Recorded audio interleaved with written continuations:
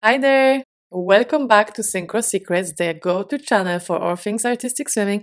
My name is Agata, and today I'm going to dive into the most requested by you figures, swordfish. Whether you are a seasoned swimmer or a beginner, this video will help you understand this beautiful figure.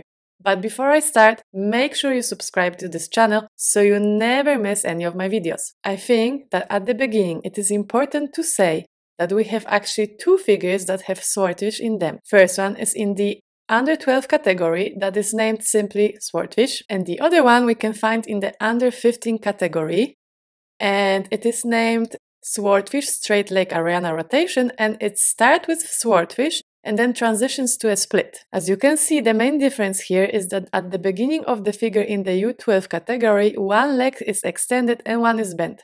So the athlete needs to lift both at the same time and finish in an arched bent knee position. In the U15 category, the athlete has to lift a straight leg and finish in the split. Today, I will focus on the swordfish that we have in the under 12 category, but the principles are quite the same in both cases. So if you are an athlete or a coach in the under 15 category, make sure you watch this video because you can also apply some of the tips I'm sharing here. In the swordfish figure, we will be able to notice several key positions.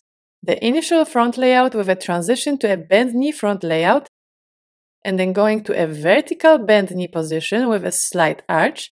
This continues moving to achieve a bent knee arch position. Then the athletes should extend the bent knee to the surface arch position and with a continuous motion end up in their back layout position. So let's analyze each position and each transition step by step. The athlete starts the figure in a front layout position with their body extended with head, upper back, buttocks and heels at the surface of the water. Keep in mind that the head can be in or out of the water as long as the athlete keeps their head there during the whole transition.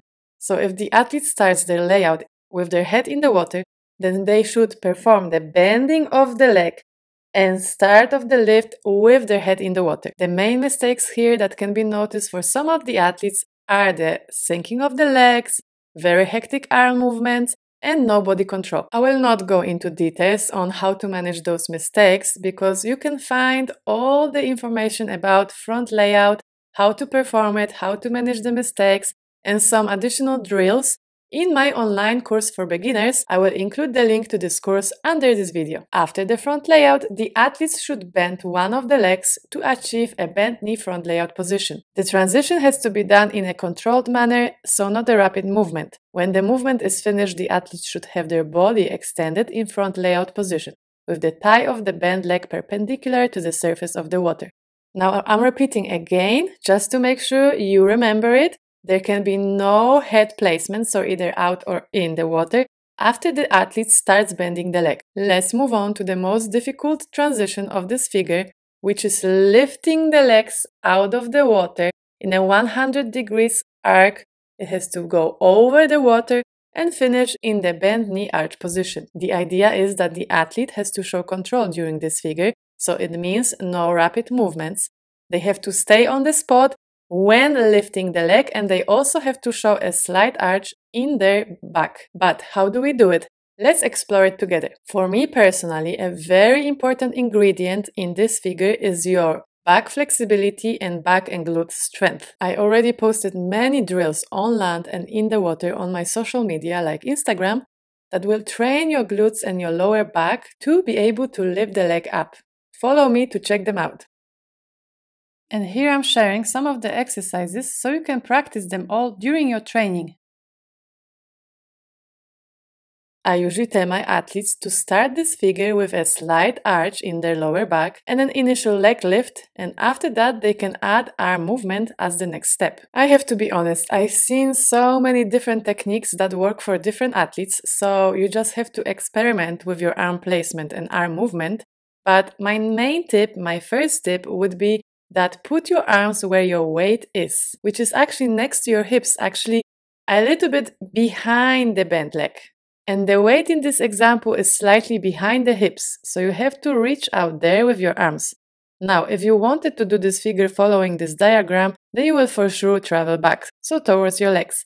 And the reason is the positioning of your hands. They cannot face diagonal to the bottom of the pool. They need to face towards the bottom of the pool. So when you are doing this figure, you will need to reach with your arms way more back towards your extended leg, and your hand palms should face to the bottom of the pool. When it comes to the amount of strokes and the speed of the strokes, it depends on the athlete. I have seen many athletes doing 3 initial strokes before they switch to their support scull. The first stroke is to sink a little bit under the water, grabbing wide in front with a hand facing up. The second stroke goes diagonal out but closer to your body, and your body should not sink anymore, but your leg should continue moving in an arc. And the third stroke reaches toward your legs with your hand facing to the bottom of the pool with a continuous legs movement. So you should arrive in the bent knee vertical position with a slight arch in your lower back, with a support scull, sculling behind your back, so securing the weight of your body. So not sculling in front, reaching back towards your extended leg. This position requires a lot of body control and core and glute strength. The main mistakes that I have seen during this figure and during this lift is that the athlete is actually going too much under the water. So maybe they are performing too many strokes, or the strokes are too far away from the body, facing up. So going down, pushing them down under the water instead of lifting them up. Now the next mistake is the athlete moving back while lifting the leg. And I already explained this. This is because of the hands placement and hands like the way they are facing. If they are facing diagonal to the bottom, then the athlete is gonna move back.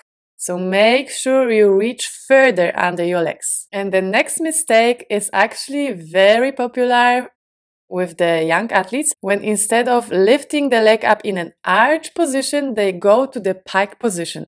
And be careful, because this can result either in a 0 for this figure or a 1-point deduction if the pike was not achieved in actual pike, but it was kind of, it was not showing the arch position. Then there will be 1-point deduction. Now, once we arrive to this bend knee arch position, we continue with a continuous motion to lower the leg to the bent knee arch position. Once we arrive, the athlete should straighten the bent leg to a surface arch position. This position should be shown but not held prior to the start of the surfacing action. Hips joints remain on a horizontal line with full extension of the legs with thighs and feet at the surface of the water.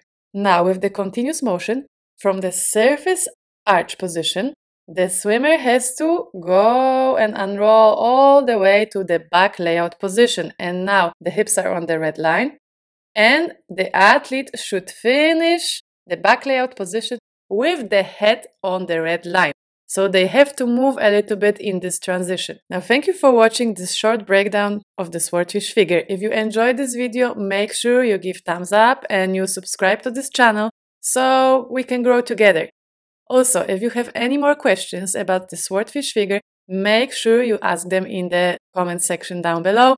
I am sure I will answer them all. And also, make sure that you are patient with this figure, because it takes time and it takes understanding of what you have to do. If it doesn't work at the first time, try it again and analyze it, and make sure that your arm movement is correct and that your hand placement is at the right place. So, see you in the next video. Bye!